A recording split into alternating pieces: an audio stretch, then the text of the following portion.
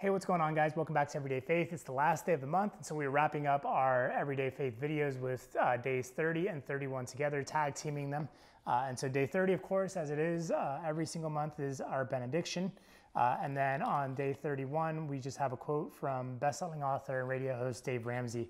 But the benediction says this. It's from the Apostle Paul and his final letter to Timothy, 2 Timothy chapter 4, verses 6 through 8. And this was approximately 1 year before he died. It says this: "As for me, my life has already been poured out as an offering to God. The time of my death is near. I have fought the good fight. I have finished the race, and I have remained faithful. And now the prize awaits me, the crown of righteousness, which the Lord, the righteous judge, will give me on the day of his return." I love that. And then the quote says this: "Your decisions from today forward will affect not only your life, but also your entire legacy." Man, two powerful devotions to end this month. And I want to kind of leave you guys with this. You know, as Paul approached the end of his life, he knew, man, I've done my part. I've committed myself to God. I followed through. And that the legacy that he left behind, he knew it was going to be impactful.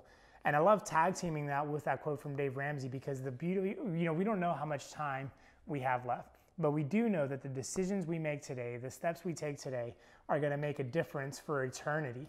And so even though this month is finishing, even though we begin a new month tomorrow, I just want to encourage you guys to not lose sight of this idea of legacy. We get to decide, we get to determine, we get to choose, and we get to leave a legacy that makes a difference in the lives of other people around us.